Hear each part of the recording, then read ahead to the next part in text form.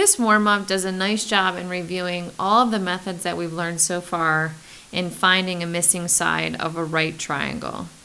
At the top, in examples 1 through 4, you have to use either the Pythagorean theorem or special right triangles as stated in the directions. So number 1, given two legs of a right triangle whose measurements are 8 and 15, find the length of the hypotenuse. Now this is a triple, so the hypotenuse is 17. If you didn't know this, you could use the Pythagorean theorem. And the Pythagorean states that the hypotenuse is equal to the square root of the sum of the legs squared. Now 8 squared is 64, 15 squared is 225.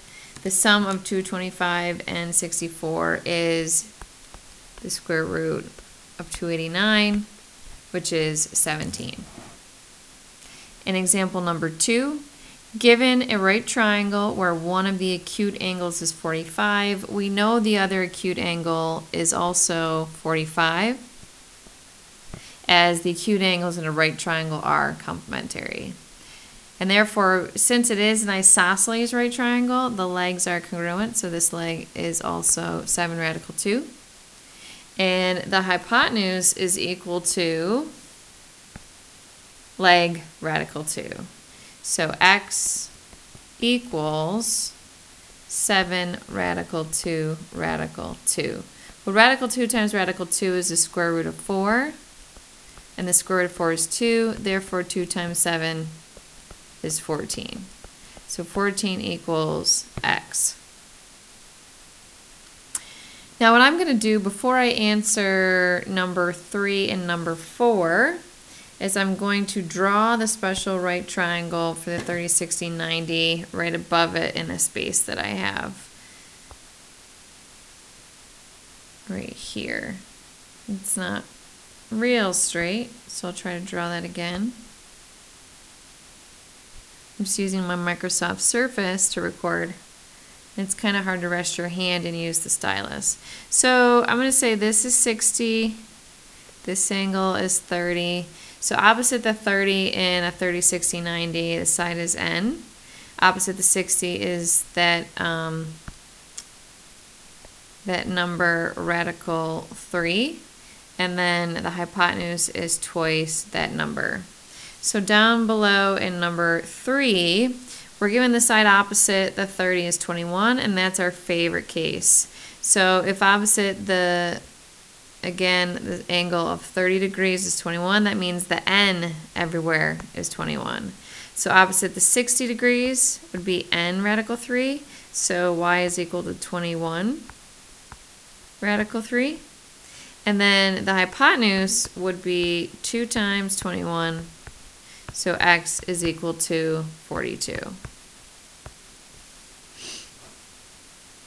In the triangle to the right, we have the side opposite the 60 as 12. And the side opposite the 60 is n radical 3.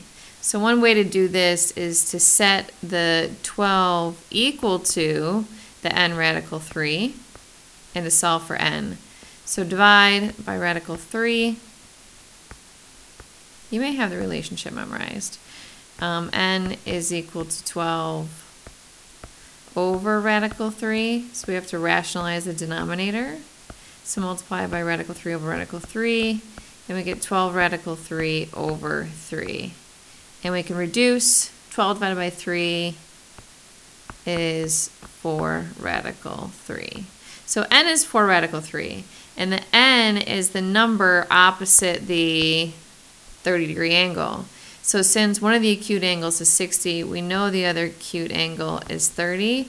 So x is equal to the n. So x is equal to 4 radical 3. And then the hypotenuse is double the shorter leg. So if you double 4 radical 3, you get 8 radical 3. Okay, so moving down to 5 through 8, where we have to use our trigonometric ratios to solve. Whoops, let's move that up a little bit. And I do want to write there, or somewhere off to the side, the SOHCAHTOA. Sine is opposite over hypotenuse, cosine is adjacent over hypotenuse, and tangent is opposite over adjacent.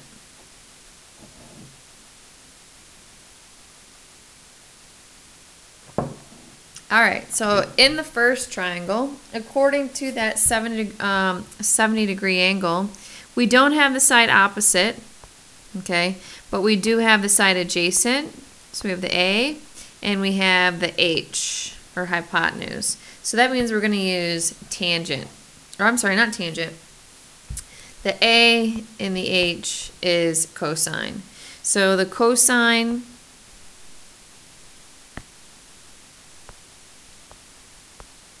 of 70 degrees is equal to, so the ratio for the cosine of 70 is equal to the length of the side adjacent over the hypotenuse. So that's equal to 15 over x. Put that over 1 and cross multiply. 1 times 15 is 15. And then x times the cosine of 70 is x cosine of 70 degrees. Divide by the cosine of 70.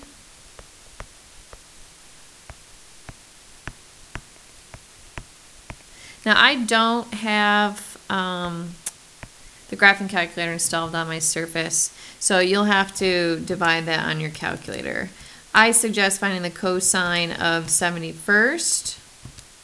So typing in the cosine of 70 degrees, I get approximately 0.3420, but I'm going to leave that number in the calculator and do 15 divided by that answer.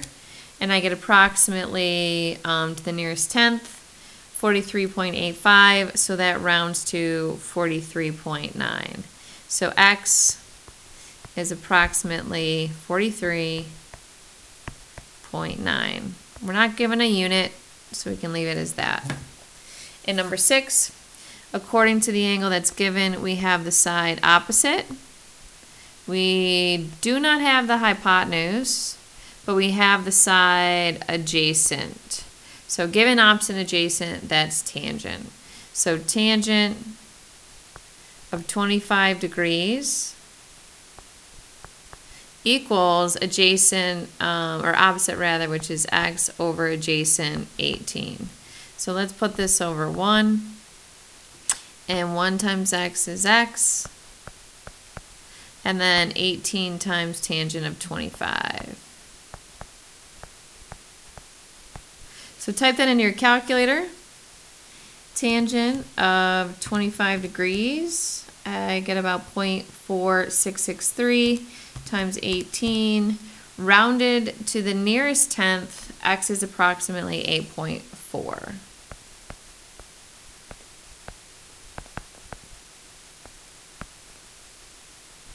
Okay, and the last two.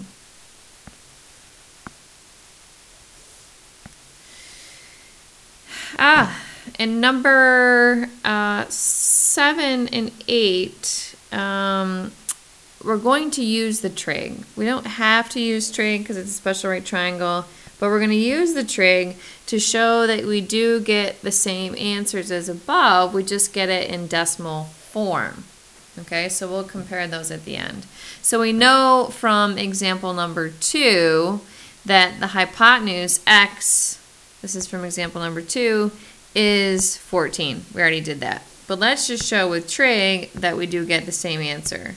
So according to the angle, we have the side opposite and we have the hypotenuse, so that's going to be sine. So the sine, whoops, sorry about that, my hand hit the chrome at the bottom. So it's the sine of 45 equals opposite, which is 7 radical 2 over hypotenuse. Put that over 1, cross multiply. We have x sine of 45 equals 1 times 7 radical 2, which is 7 radical 2. Divide by the sine of 45 degrees.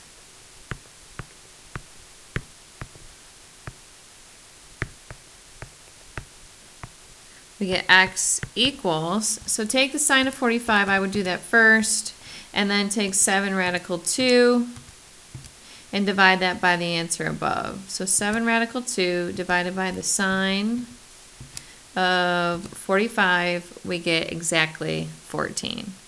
But rounded to the nearest tenth, we will write 14.0. Okay, and the last one. So using trig, and I'm going to use 2 trig ratios. So we know we have the side opposite. Okay, one ratio we're going to need adjacent. So that's going to be tangent. So let's write that here. Tangent of 60 degrees equals 12 over x. Put that over 1 and cross multiply. 12 times 1 is 12. And then x times the tan of 60 is x tan of 60 degrees. Divide by tan of 60.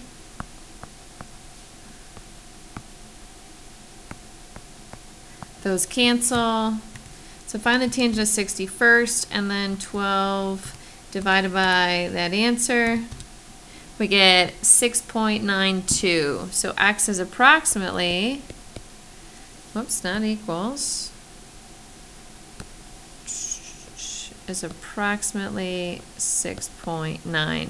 Now above in number 8, or above the same triangles, we see number 8, which is number 4.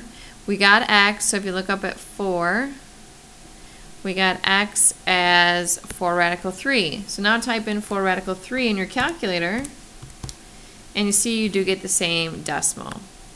Okay, so this is, when you use trig, you get an approximated answer, where with the radical you get an exact answer. Okay, so that's a big difference. And last, let me pick a different color. To find y, we're still going to use the 12, so we still have opposite, now we have hypotenuse. So the sine of 60 degrees is equal to 12 over y. Put it over 1 and cross multiply. We have 12 equals y sine of 60 degrees. So divide by the sine of 60. Cancels, I'm going to write that over here. 12 divided by the sine of 60. So type that in your calculator, and we get approximately 13.9. And if we go above, that y value in terms of a radical was 8 radical 3. So type 8 radical 3 in your calculator, and you see it's approximately 13.9. So once again, trig gives you an approximated answer, where the radical, using the special right triangles, gives you an exact answer.